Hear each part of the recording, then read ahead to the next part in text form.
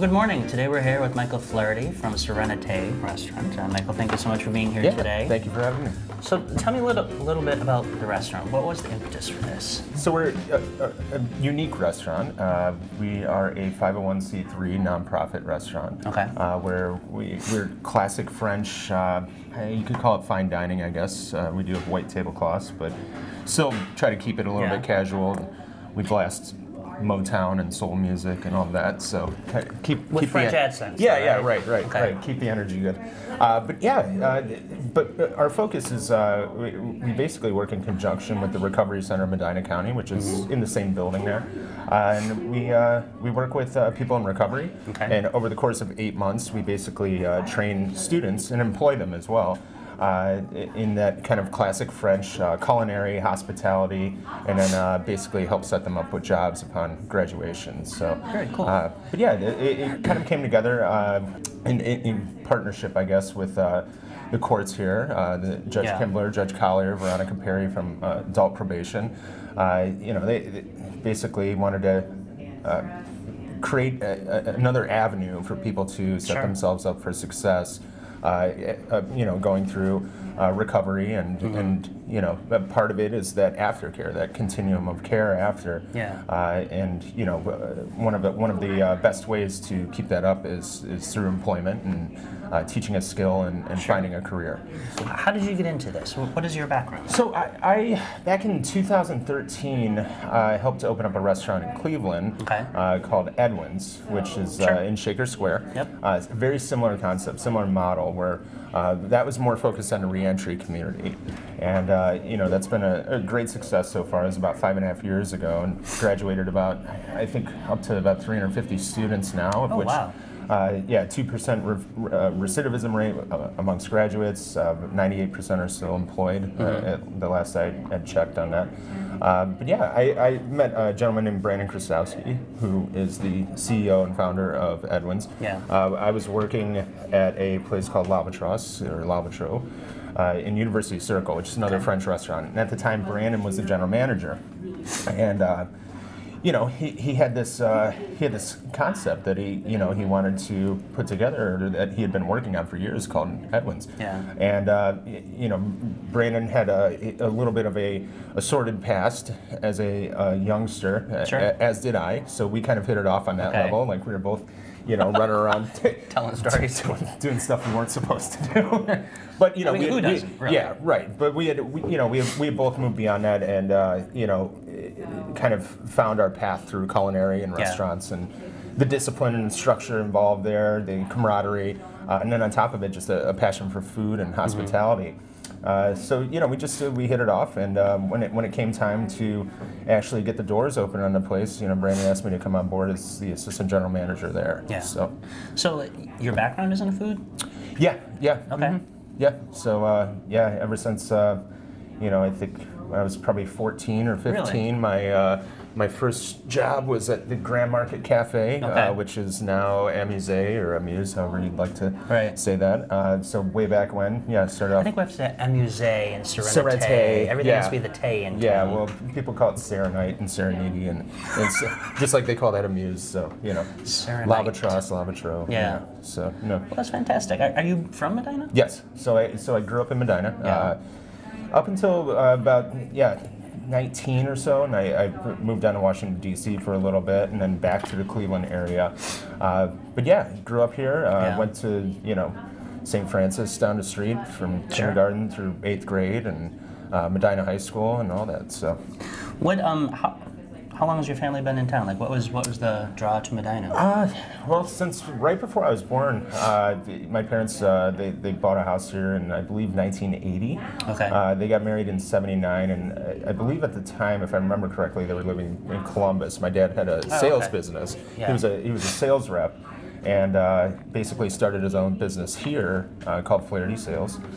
Which kind of bounced around. It still exists. It's really? down. Yeah, there's one around here in Columbus and Cincinnati. Okay. My cousin runs it now, but they kind of settled in Medina here.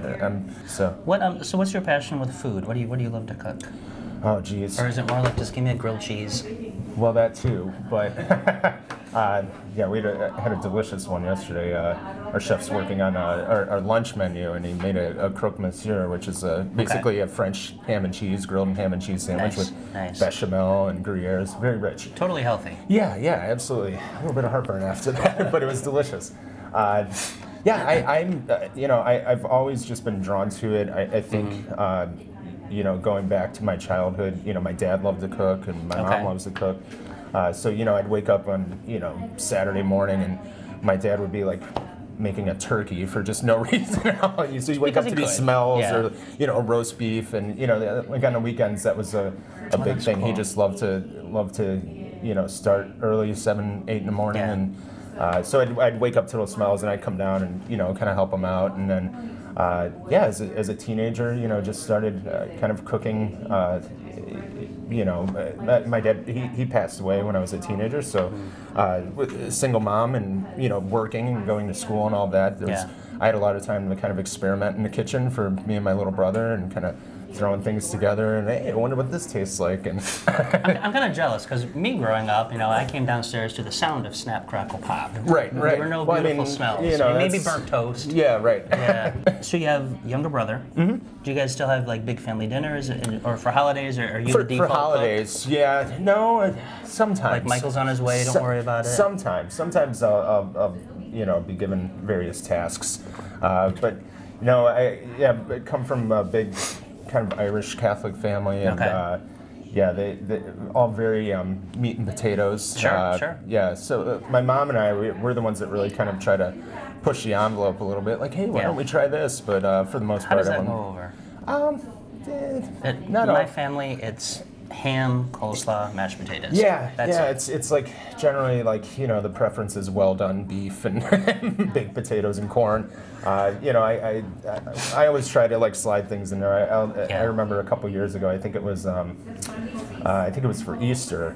I spent like 6 hours making like ratatouille as like a side and brought it to my aunt's house, and not one single person. Really? My mom took a bite or a sympathy bite. Yeah, exactly. Oh, that's really good, honey. I've done I'll make béarnaise sauce from scratch. For holidays, and same thing. Nobody touches it. So I've given up at this point. I would. I just hang out. What do you do in your spare time, if you have any? How do you get away mentally from what's a pretty intense thing that you're doing? It's a couple of things. I'm a musician and play in a band in Cleveland. Guitar primarily. So. Yeah, I've done that for 25 years now or so, since I started playing guitar. But we've gotten to do some touring and play some big gigs. And what's the name of the band? So I had a band Seafair for 6-7 years or so. That's a little bit of a break right now. We've had some people have had some children and things like that. So happens. I know makes touring difficult. Yeah. But I'm working on a new one. It's called Asthma Camp, actually. It's a little bit heavier. It's a little bit more rock and roll. Okay. Yeah, so more be on the serious lookout. stuff, emotions coming out. I don't know, but maybe. A little bit high energy, I guess. What would be the dream tour? Oh, man. Where would you like to take that?